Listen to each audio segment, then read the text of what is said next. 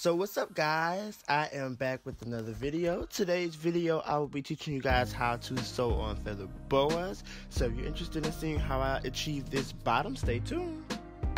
So I first began with opening up all of my feathers. Now what I did not show on camera is I simply went outside and I like to shake all of the excess feathers off of it. So now that you have your feather boa placed where you want it to be, I just personally like to divide the feather boa down the middle.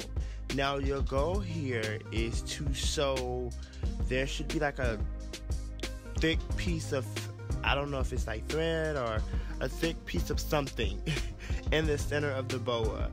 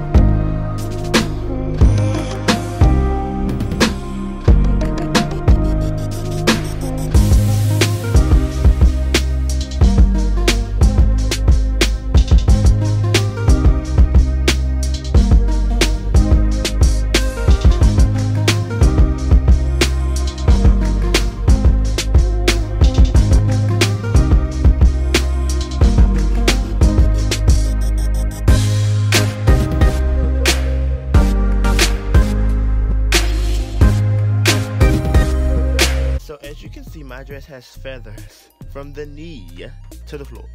So unfortunately, I am just sewing around and around and around until I make it to the top of this cut of fabric.